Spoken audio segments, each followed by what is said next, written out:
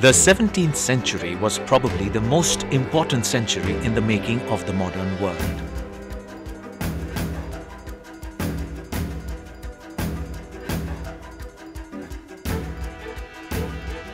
This was the century in which Galileo Galilei and Isaac Newton laid the foundations for modern science.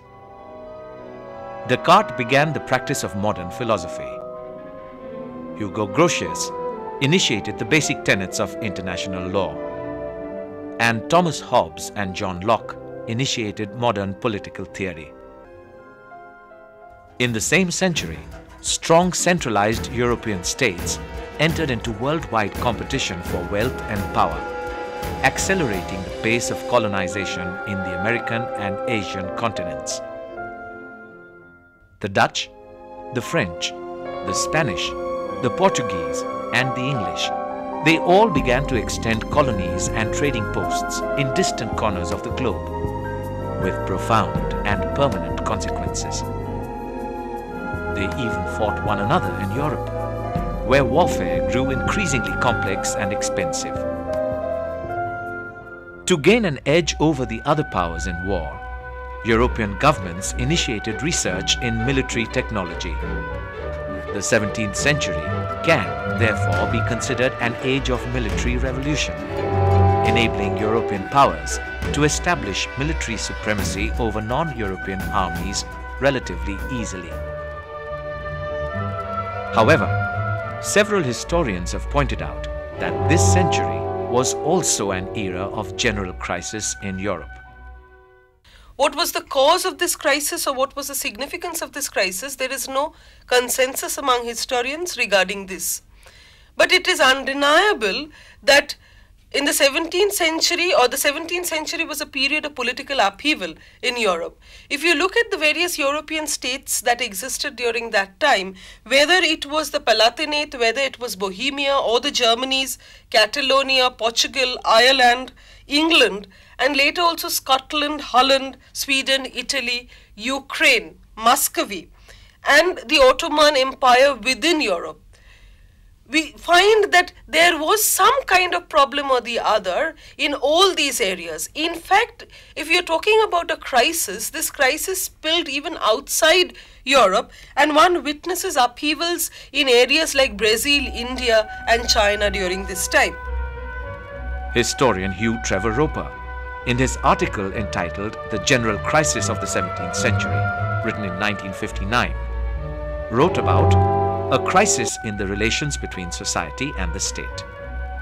Trevor Roper argued that the middle years of the 17th century in Western Europe saw a widespread breakdown in polity, economy, and society, caused by a complex series of demographic, religious, economic, and political developments.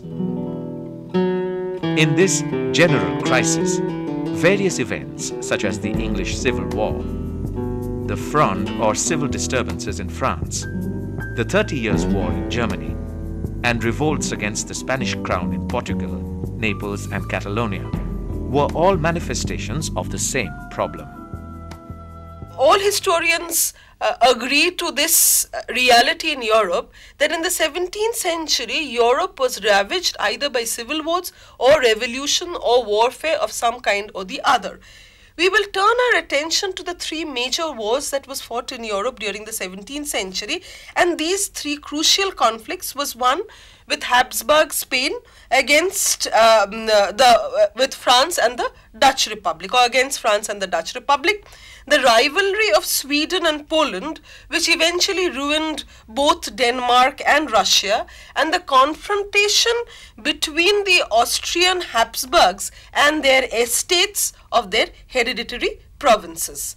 Not only this, Europe witnessed numerous peasant revolts, numerous urban disturbances in the 17th century.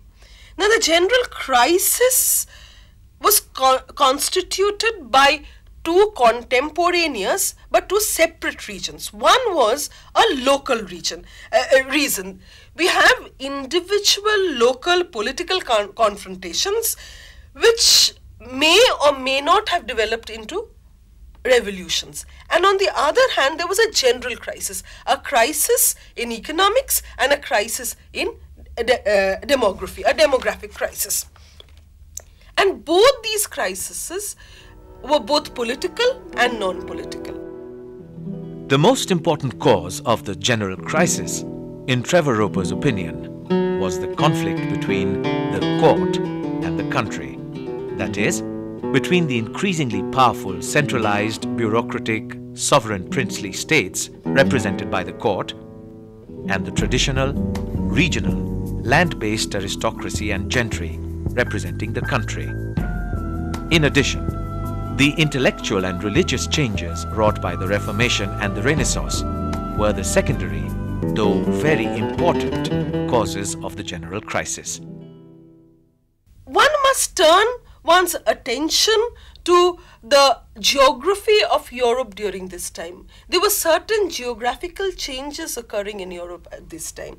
Now, we find that there are historians, there are meteorologists, there are physicists who are of the opinion that this was the period when Europe was witnessing what was called the Little Ice Age. There was a marked change in temperature, with the temperature becoming cooler and with much wetter summers. The general crisis overlaps fairly neatly with the Little Ice Age, which is believed to have occurred in the 17th century. The Little Ice Age was a fairly long period of relatively low solar activities, giving rise to cold winters and wet summers. Apparently, this should not have hampered the course of history.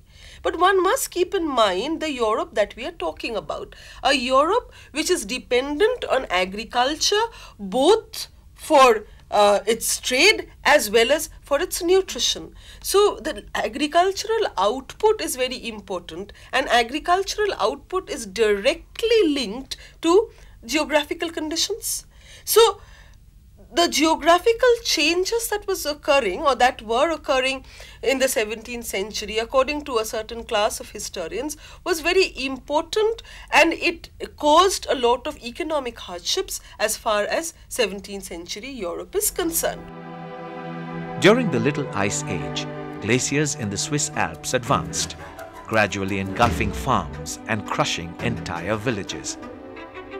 The River Thames and the canals and rivers of the Netherlands often froze during the winter, and people skated and even held frost fairs on the ice.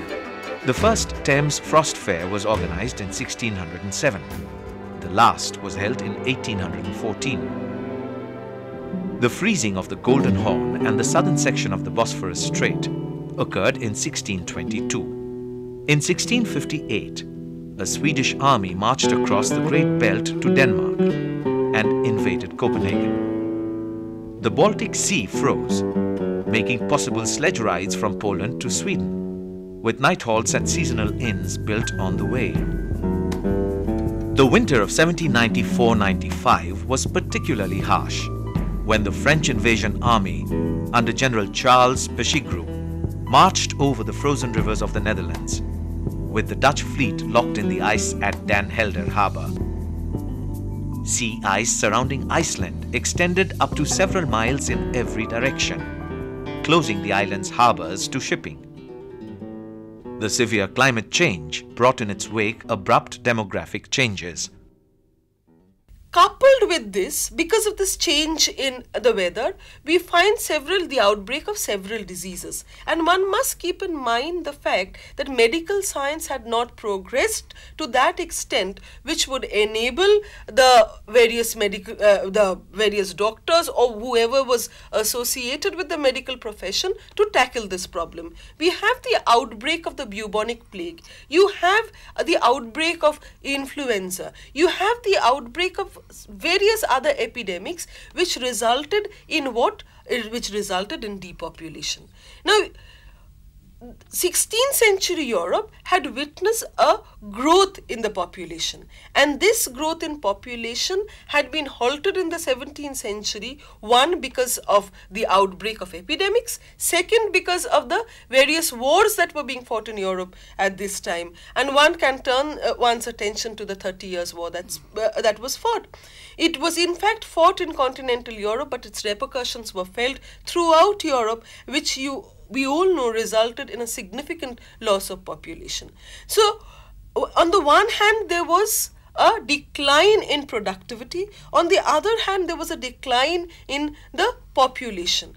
So, the decline in population was exacerbated, or the economic crisis as well as the demographic crisis was exacerbated by the incessant wars between the various European powers at this time. Incessant wars put increasing pressures on the taxpayers.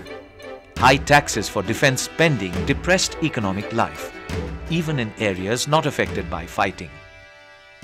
Actually, the economic crisis and the political crisis go hand in hand together, because the moment you face economic hardships, there's bound to be revolts from the have-nots in society.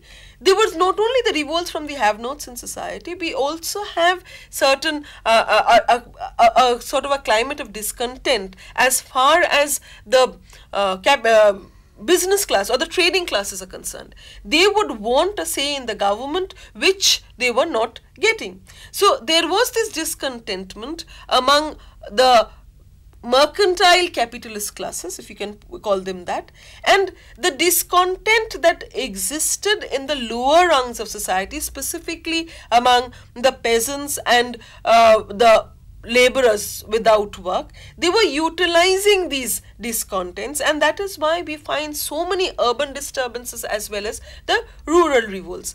Moreover, this was the time when we find the monarchy actually trying to, it is thought that the monarchy, the Renaissance monarchy, is actually in its waning years. It's facing a period of decadence.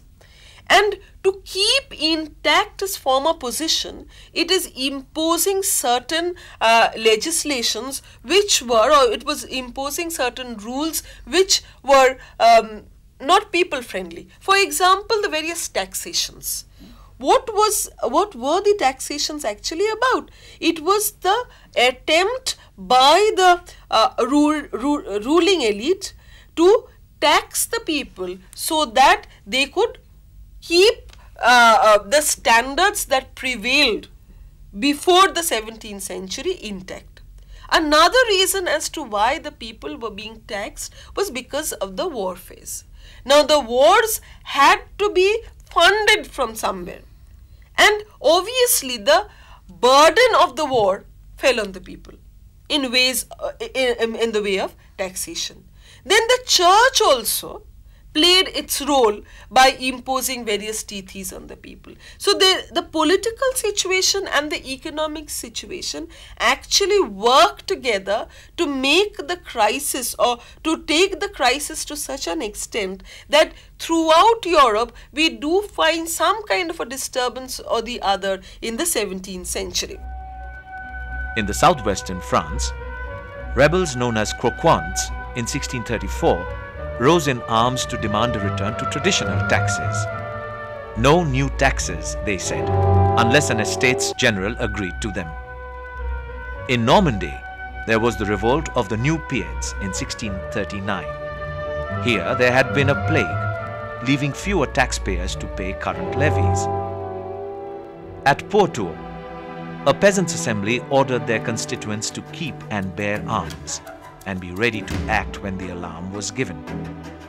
Various manifestos catalogued popular grievances, stating that the people, already impoverished, have been obliged to fall into debt or mortgage their land to townspeople or to the privileged persons of the locality. In the end, rebels were forced to yield, though assaults on tax collectors and other royal agents continued into 1642. Local officials went on strike. Makers of the playing cards and tarot cards struck. Tavern owners stirred people up against new taxes on wine. Prominent gentlemen were involved in the illegal salt trade. Salt makers were at the heart of the revolt. Similar unrests took place in Brittany in the 1670s. In these cases, too, the revolts were suppressed without major bloodshed. When we talk about the 17th century crisis, there are many historians who would want us to believe that the crisis began somewhere in the 1620s and ended either in the 1670s or trailed right to, say, the 1715 in different areas. But what is significant regarding this crisis was this, that all of Europe did not witness the crisis with the same intensity and at the same time. For example, if you look at the important centers of economic activity in Europe, it had been the Baltic region, and it was later on, it was Spain and Portugal. But this was the time when we see the decline of these areas and the growth of two new countries which were based in northwestern Europe, specifically the countries around the North Sea region. One is England, the other is Holland. And one can ask the question, why is it that in a period of general economic crisis or in a period of general crisis in Europe, we find the development or we find the progress of England and Holland? Now, historians say that the developments in England was actually it actually signified a transition from what? From feudalism to capitalism. And in Holland also we find, at least till the middle of the 17th century, we find the growth of mercantilist capital, which resulted in the development or the progress of Holland. For England, it was the growth of mercantilist capital, then we have the growth of, or we have the agricultural revolution, you have the commercial revolution, and ultimately all this led to the industrial revolution, something that did not happen in Holland. The Industrial Revolution gained momentum in England from the beginning of the 18th century. This phase was marked by a technological change, in which manufacturing began to rely on steam power, fueled primarily by coal. Some historians see the Industrial Revolution as the outcome of the social changes wrought by the Enlightenment and the colonial expansion of the 17th century. The extractive colonialism of Portugal and Spain had become redundant. Now we have what is called the plantation capitalism. Now we have specifically, if you take up the example of England, we will see that England is introducing plantations in her colonies for what? So that she could get a supply of raw materials, and these colonies could also be used as a steady market for her products. So this period was a transitional period from what was or what has been called by historians as extractive colonialism to the period of plantation colonialism. And because of this transition, there was chaos and there was disturbances in 17th century Europe. Ma'am এক্ষেত্রে ইংল্যান্ডের নিজস্ব ভৌগোলিক অবস্থানটাও কিছুটা দায়ী ছিল বলা যায়। England geographically was in a very advantageous position because it was an island. It was cut off from the real politics that prevailed in continental Europe because of its geography. It was, surrounded by seas, so of course it could remain a little aloof. Secondly, because of the whole of England being very close to the sea, the people by nature were seafaring. And the other important aspect of England is that we find the kingship or the ruler playing a very positive role. Geography did play a significant part in as far as the development of England is concerned, but it was not merely geography. It was the way, it was on the one hand the role that Parliament played, it was on the other hand the rise of the yeoman farmers, it was on the other hand the rise of the capitalist tenants, the rise of a gentry class. And in England, from the 16th century onwards, one witnesses a collusion, or one witnesses a kind of a compromise formula being chalked out between the royalty, the aristocracy, and the capitalist classes. As the capitalist classes whose source of wealth was not land, but whose source of wealth was trade. This was something which is very unique to England. The rest of Europe did not witness this. Ma'am এই সময় একটা নতুন অভিজাত শ্রেণীর উদ্ভব হচ্ছে, তার ফলে কি কৃষি সম্পর্কের ক্ষেত্রে কোনো রকম পরিবর্তন আসছে? In England, specifically after the rule of parliament comes into the fore, we find that the concept of the commons is no longer there. We find land being enclosed. We find small farmers being forced to sell their land to the capitalist farmers. The relationship between a capitalist farmer or the relationship between the aristocracy, the landed aristocracy, the capitalist tenant, and the peasant in England is one of what the peasants are actually in due course of time turning into wage laborers. Where the capitalist tenants are concerned, they are actually becoming the improving farmers, which ultimately results in the agricultural revolution in England. But look at the case of Germany and France. It's so very different, because what we find the intensification of feudalistic practices in Germany and France. The same situation prevailed, or basic similarities prevailed in Europe as far as the economics was concerned in the 16th century. But the local conditions transformed these same situations into different things for different countries. Danish historian Niels Steensgaard speaks of a transference of production to the country districts in order to dodge the guild regulations and taxation of the towns.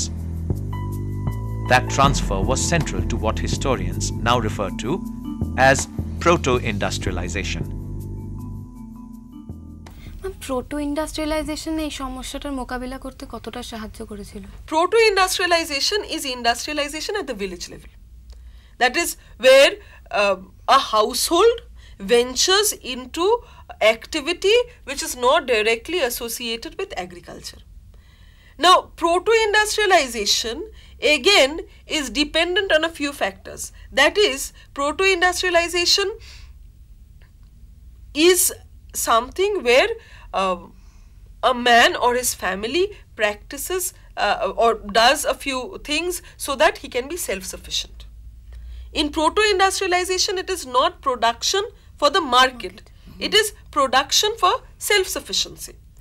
But at the same time, one must understand something that, and in proto-industrialization, there is no specialization as such. When you're producing for the market, there is specialization.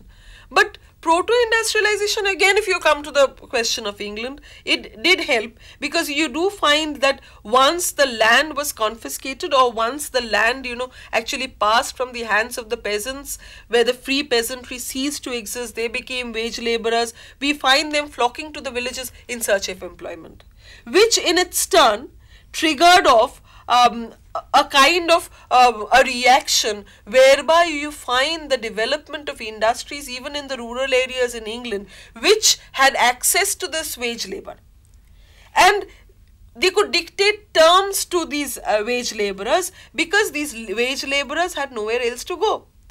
So this again was replicated in the urban areas later, this where we find the shift in industries from the rural to the urban areas, specifically when we find that England started producing for the market.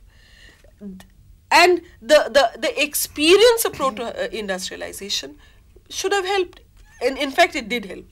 Ma'am, কলোনিতে যে ওরা plantation economy করছে, তার পরিপূরক হিসেবে দেশগুলোর মধ্যে যদি নিবিড় চাষ বা কৃষি সম্প্রসারণ করে, তাহলে তো সংকটের মোকাবিলা খানিকটা করা যায়, কিন্তু সেই উদ্যোগ কি দেখা গেছিল ইউরোপে? Where the colonies is concerned, one advantage of the colonies is that it's a captive market.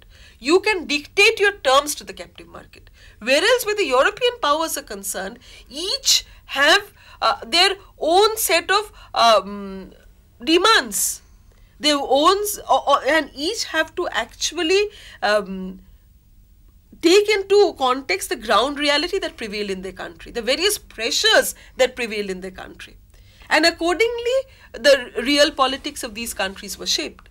So, if there is inter-regional trade in Europe, then these things would have to be taken into context. But with the colonies concerned, you do not actually have to take these things into context, because it's a captive market of yours. You dictate terms there. Whereas in Europe, it is not possible for one part to dictate terms to the other. Ma'am, 14th century crisis সাথে 17th century crisis এর কি পার্থক্য তাহলে? In the 14th century, one major problem of Europe is that it had not yet ventured out.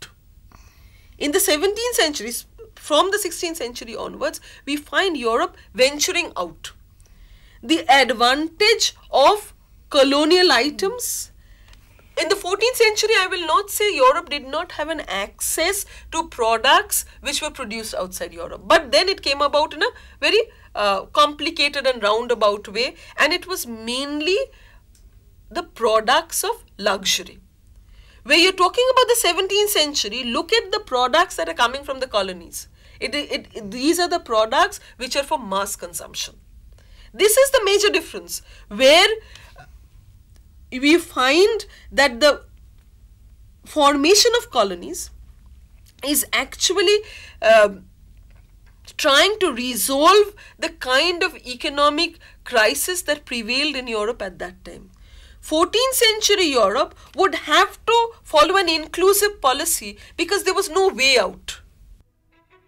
In the 17th century, the fortune of Spain declined, but that of France rose, making her the greatest power in Europe. Louis XIV increased his powers at home and abroad. To oppose him, other powers laid aside their religious differences and joined forces against France.